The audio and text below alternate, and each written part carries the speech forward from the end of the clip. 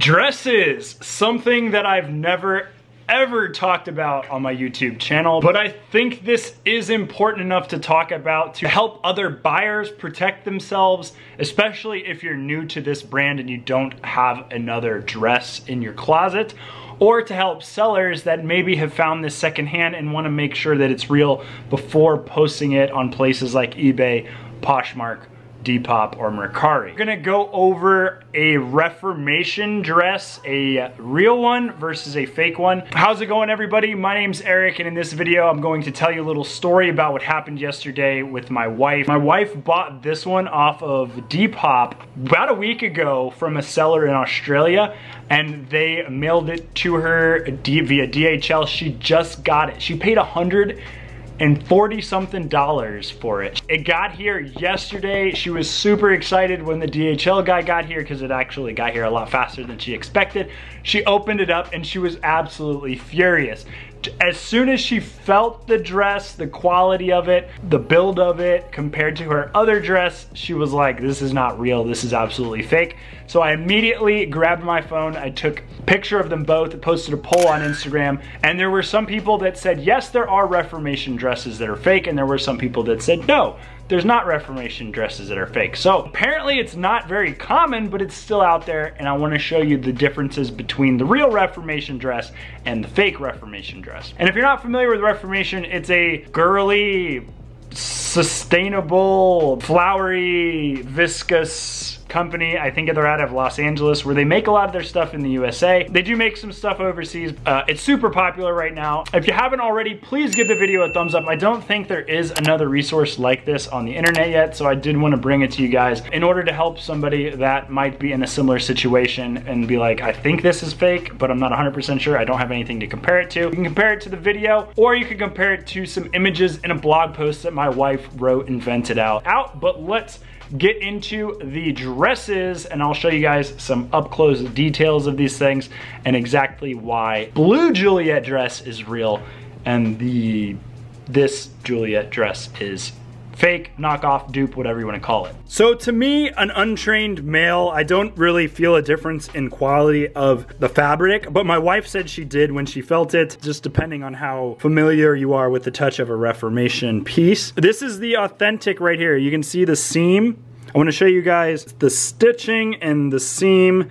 You can see if you turn it inside out, there are some straggler threads if I turn that seam inside out. And you take the fake, do the same. It's actually a really nicely constructed piece. There aren't a bunch of sewing inconsistencies. So when you say, look at the stitching might not tell the story. You have to look a little bit deeper. I had to pull out one of her other dresses to get a tag. Every Reformation piece should come with this hanging cardboard tag. As you can see, they look very, very similar to the naked eye, but when you start getting into details, there are some differences. The real tag has a white rope. The fake one has a black string. The real rope is twisted and the black string is just, I don't know, it looks like wax necklace string or something. The fonts are very, very similar, where it says Reformation, and then this is not printed on. It's kind of like stamped or embossed, like they punched it down into the cardboard. And if you can see, there are some light spots on the fake one. Where it says naked, it looks like it was not punched as hard on the NAK. And where it says sustainable, it's a little bit lighter in the middle of the sustainable. As with the real tag, it is uniform all the way across. When we go down here, it says we're number 2. They forgot the apostrophe between W-E and R-E, as on the real. It does have the apostrophe. Very subtle, but those are the differences. And we're gonna look at zippers now. The real one has this zipper and a clasp at the top. When you zip it all the way up, it also has a clasp. And if you turn the zipper around, it is indeed a YKK zipper. On the dupe, there is no clasp at the top. They definitely cheaped out. And this is not a YKK zipper. As you can see from the back, you would not notice that. And if you didn't have a piece to directly compare it to, you would just think this is authentic. We're gonna move down into the neck tag. the nape tag, whatever you want to call it. Let's get these side by side.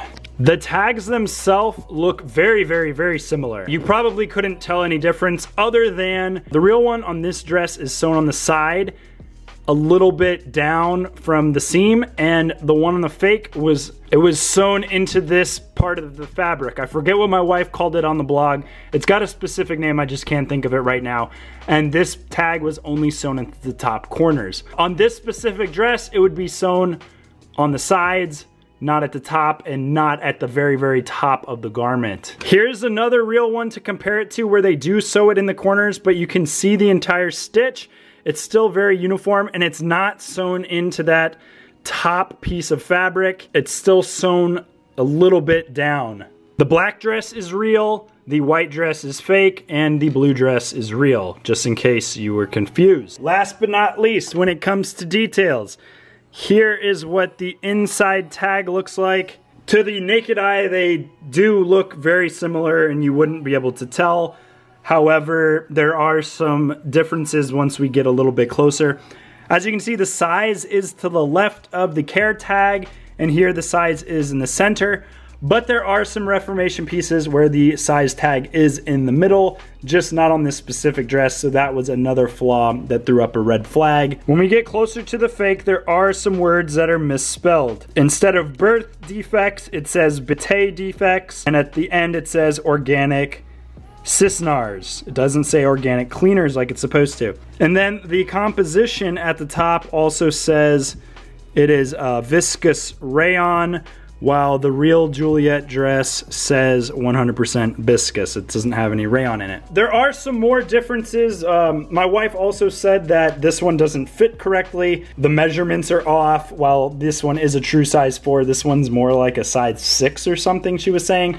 So those differences I can't really show on camera as much, but those other things I think are a dead giveaway. If you were to run across the piece, please look into this detailing. So she bought this off of Depop, which is a platform that I'm not super familiar with, but she did tell me they only allow 4 pictures, and the seller had 2 stock photos and I think 2 photos that didn't show any of those details where we saw the mistakes. And my wife bought it thinking it was a deal at 170 Australian, which is like 140 US. We're not going to throw the seller under the bus and call them out, because we're gonna give them the benefit of the doubt that they did not themselves know that it was inauthentic. That specific seller was a consignor, and she said her friend gave it to her in order to sell, which does happen a lot in Poshmark space, eBay space, whatever. So we did reach out to her, letting her know the problems with the dress.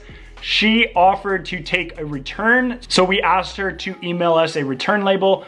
Then she messaged us back saying that she spoke to her friend, saw how much a return label would cost, and her friend changed her mind of wanting to take the return, and she just said we could keep the dress and get a full refund. Happy story in the end, plus we get to put some information out there to help somebody else as a buyer or as a seller to help authenticate their Reformation. This is by no means an ultimate guide or authority, because there's going to be different manufacturers out there from different countries that are copying it, trying to make dupes that might slightly vary from this. More than likely still going to make mistakes, and that's where your due diligence can come in and using proper garments as a reference. So thank you guys so much for watching. If you haven't already, please give the video a thumbs up. If you want to read her perspective of the story and see the blog post, I will put a link to that in the description. I hope you learned something, and I will talk to you in the next video. Probably won't be about dresses. Bye.